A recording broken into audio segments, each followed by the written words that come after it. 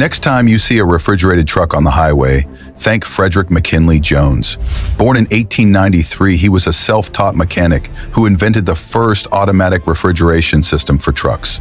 Before his breakthrough, transporting food and medicine over long distances was risky, but Jones' invention kept things cold on the move, revolutionizing food delivery, war supply chains, and even medical transport. His work helped feed soldiers during World War II and transformed global trade.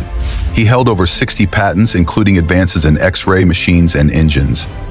Jones didn't just cool things down, he kept life moving. His legacy rides on every refrigerated truck, every vaccine shipment, and every fresh meal that travels across miles.